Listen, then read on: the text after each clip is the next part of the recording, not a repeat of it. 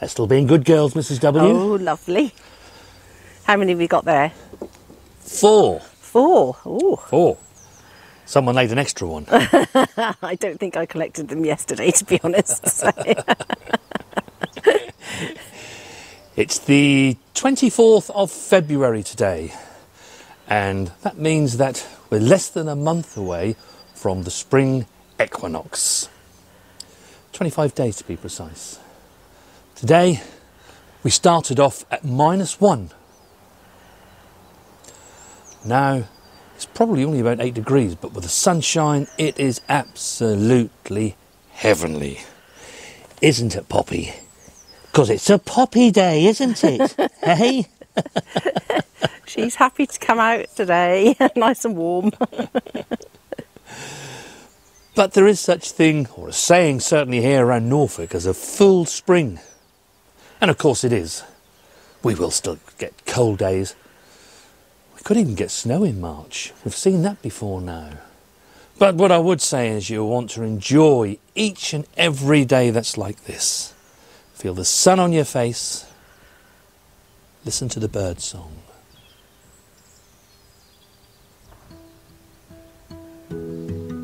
It's great to be alive. And in today's video, we need to do our last sowings of February.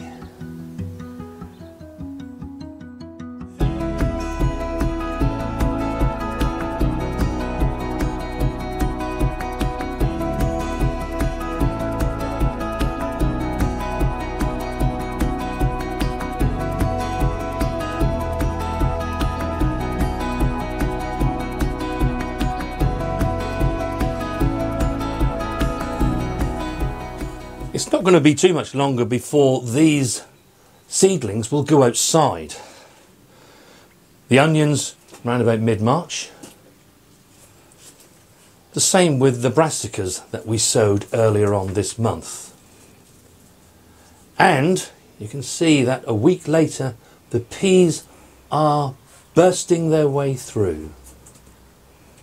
So it was a really good thing to do to save our own pea seed. And myself and Mrs. W won't have the stress this year of thinking, we need to film this. Where are our peas? No, they're all looking good, aren't they? They are. And we've moved them into the glass house, the greenhouse, because, well, they're taking up a lot of room in the poly. And we have other things to sow now, and there will be even more things to sow during the month of March. And that's we find is the best place for us to film, so that we have room to film in here. We actually find it better to film in here. There's much more space than there is in the greenhouse. The polytunnel, square footage wide, is much bigger. Our tunnel is 19 feet by 13, isn't it? Yep. So, usually for us here in our Norfolk no-dig garden, we will look to sow our tomatoes and celeriac somewhere between the last week in February and the first week in March. We've chosen this weekend, and this is the last weekend in February. By next Friday it will be the 1st of March. Because we have other jobs that are going on next weekend. I've ordered a nice lot of wood chip, and we want to be able to get cardboard down around the side of the polytunnel and then get wood chip over the top of that, just to finish it off all around the polytunnel, and it looks nice at the top here. And one of the reasons is that this is what our soil is really like. And you've seen how good our vegetable beds look. This is what it would look like here and now if we wanted to be planting into things. It's really claggy, isn't it? Sticks to your feet. Yeah. Sticks to your shoes. And this is our service area where all our compost is. So the last thing we want to be doing is to be padding around here in all this clay mud. So that will make life much easier for us in and around the service areas. The shed is that side, and as you saw, the compost bays are that side. So the first thing I need to do is to sow some toms. We have 1 or 2 that we're going to sow.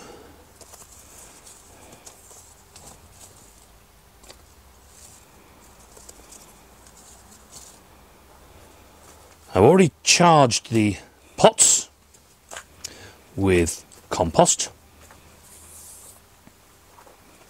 The first one we're going to sow is San Marzano.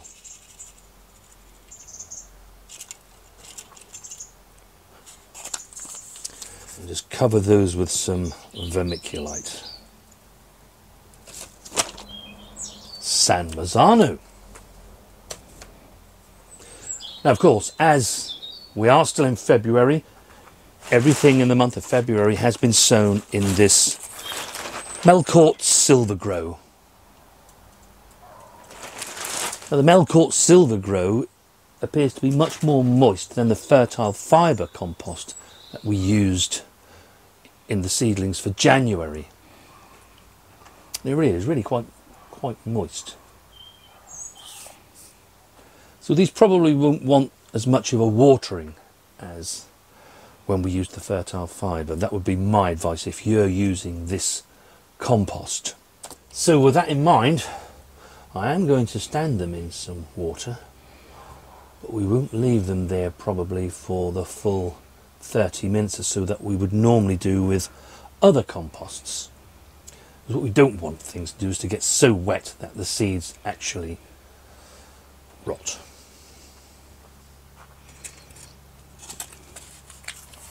Now, the next variety is one of Mrs. W's favourites, and that's our old favourite, Moneymaker. It was my dad's favourite as well. That's why I think it's mine. Yeah.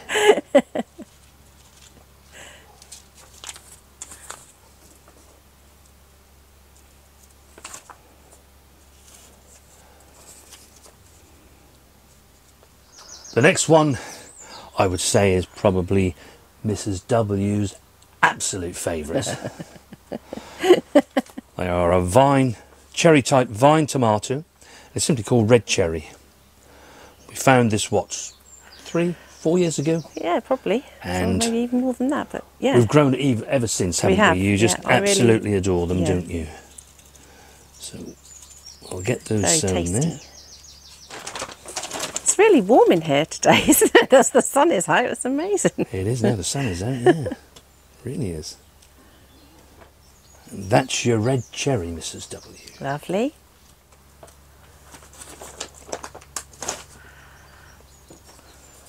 And then lastly, Ken, the Roma.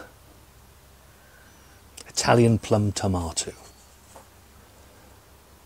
We really are looking forward to seeing what that particular variety of tomato is like. Yeah. And it really is great in the comments, you know, if you grow something that you think is really good, we'll always go on your recommendations and give them a try. We can't try everything every season, but ourselves, we actually do like to try something, a different variety or something new every season where we can. Yeah. So if you have your particular favourite varieties of whatever vegetable it is, always let us know in the comments, because we do read each and every one of them, and we'll always select something from there, usually, that we'll try and grow. This year, it's Ken over there in Wales. He was telling us about how great the Roma tomato was for him last year. So we're going to give it a try alongside our San Marzano. They're the same style of tomato, and they're really good for making tomato sauces, aren't they? Yeah, pasta sauces. Pasta sauces. Yeah. They don't tend to have so many seeds as the other tomatoes, do they? That's right. The next thing we want to sow is our celeriac, and it's a variety called Giant Prague. It's another new variety for us. Over the last few years we've always sown Monarch. We sowed a different variety last year, didn't we? Yeah, it was Prinz, I think. Yeah, Prinz. Yeah. And we weren't so impressed with that. No. They didn't make huge bulbs. So we're going to try the Giant Prague this year.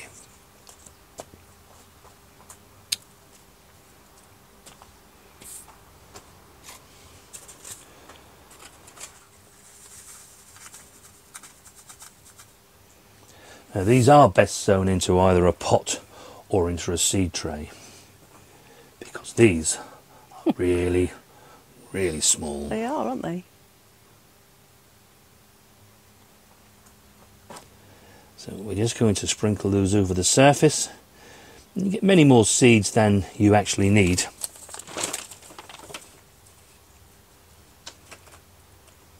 And I've actually only given them a really light covering of vermiculite.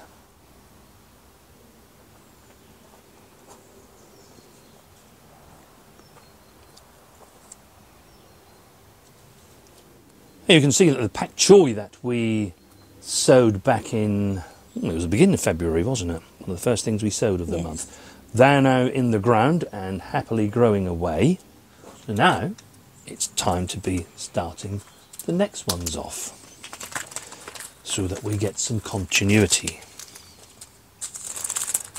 We tend to only want to have about 10 plants at a time. They are prone to bolting and going to seed, so we want to eat them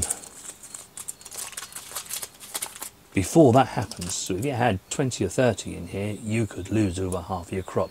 By the time you start on, the other half, they will already be running to seed.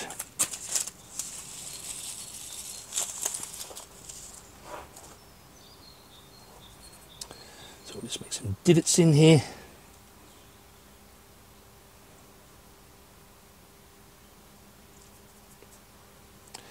As usual with the brassicas, we are aiming for 2 seeds per cell, and then we shall thin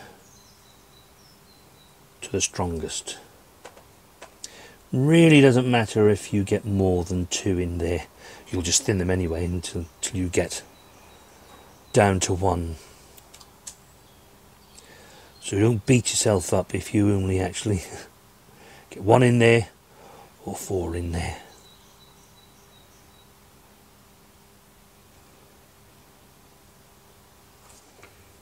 And as usual, give them a covering of vermiculite.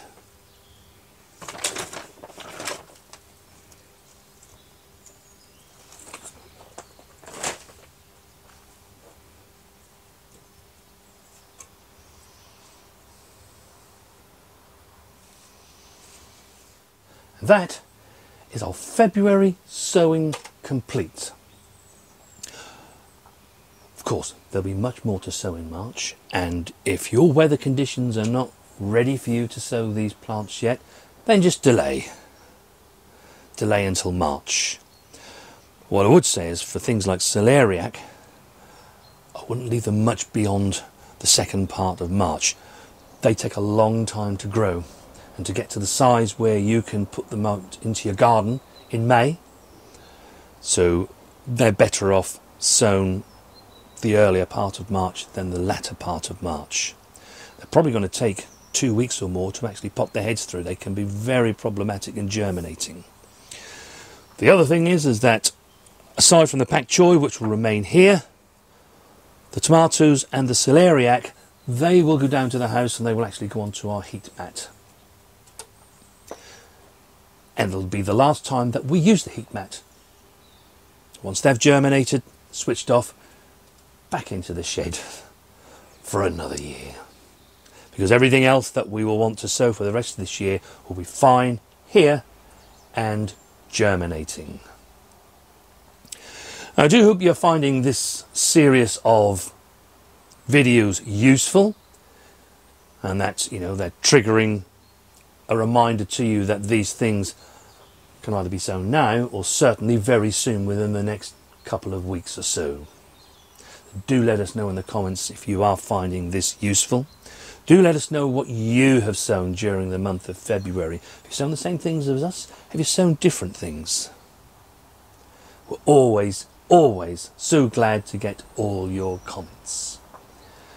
Do have a great gardening week, and we shall see you on the next one.